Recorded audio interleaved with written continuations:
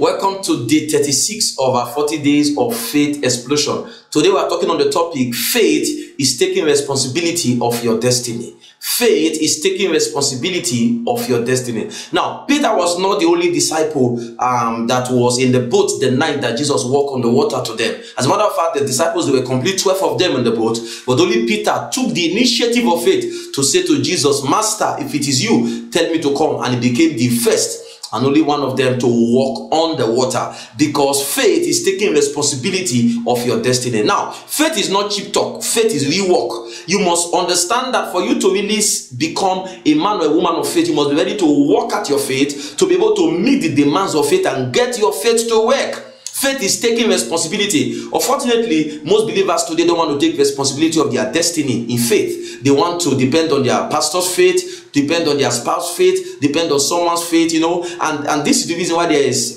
pilgrimage, religious pilgrimage everywhere, all over the world in Christianity. Now, that is not wrong, because even in Jesus' ministry, it was entertained, but that is not the ultimate of God. The ultimate of God is that the just shall live by his faith. You must develop your faith to an extent that you can be able to stand on your own, because a day will come that you will need to use that faith, that nobody will be available for you to run to or ask to stand for you. Then you need to stand on your own. For example, remind me of the story of a woman who in the middle of the night, the devil struck her son, and then she said to her husband, Pastor, line is not going through, but we're going to stand and practice what we have been learning in the church. And she said to the devil, Satan, you can't take this boy from me. I will rebuke you in the name of Jesus. And the spirit left the boy, and the boy became old, because she took responsibility of her faith. I can say this to you, that there are many miracles that you have missed because you did not take responsibility of your destiny in the place of faith. You must develop your faith. You must develop your faith. As a matter of fact, even Jesus, when he was on earth, he did not allow his disciples to use his faith. He always told them, have your own faith. Here is your faith. Have your own faith. I mean, if Jesus did not permit them to use his own faith, I mean, there's not that person faith that you can use to power your destiny. You can't drive your car with another man's headlight. What if the man diverts? You now begin to drive in darkness. So you must develop your own faith by eating the word of God,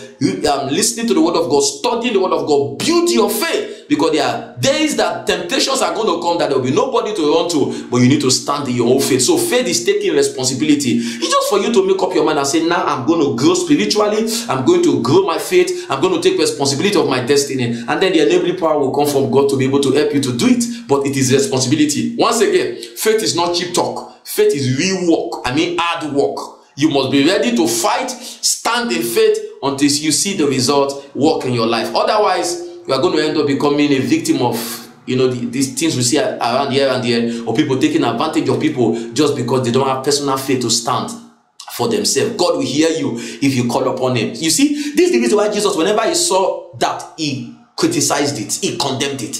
Whenever he saw faith, he commended it, because you need to get this right. You must have your own faith, and you must take responsibility. Okay, opportunities are around you for you to take responsibility for your faith. You must take responsibility for it, and I trust God that as you do that, your life will never remain the same again. Question for you now: what is that area of your life at the moment that you need to take responsibility of your destiny? You have been crying and blaming everybody. Stop blaming everyone now. Now take responsibility and say, Father, it is now between me and you. I am asking in the name of Jesus that you show up for me, that you help me, that you intervene. And then I can tell you, you will see the glory of God in your life. Now make this declaration after me. Say, Father, in the name of Jesus, I decide today to take responsibility of my destiny in faith. Help me, oh God, to see result in Jesus' name. Amen and amen. All right. I hope you are blessed. It's getting hotter, and we're almost getting to the end of it.